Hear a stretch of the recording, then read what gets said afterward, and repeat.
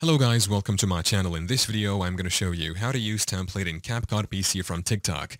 It is a quick and easy tutorial, so let's get into it. For this, you can either decide to use the CapCut app or the website. So make sure that you have a CapCut account. On my side, this didn't work well while using the app version.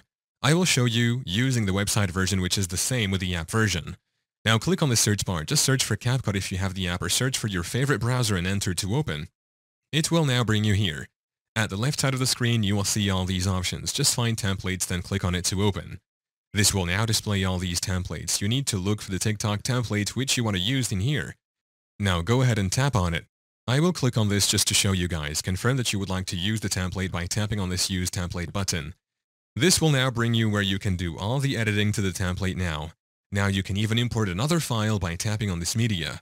Once done, tap Editing on it. Click on this Export. Yeah, that's how to use template in CapCut PC from TikTok. Thank you for watching. If this video was helpful, please leave a like and subscribe to my channel for more videos like this. And click on that notification bell to never miss an update.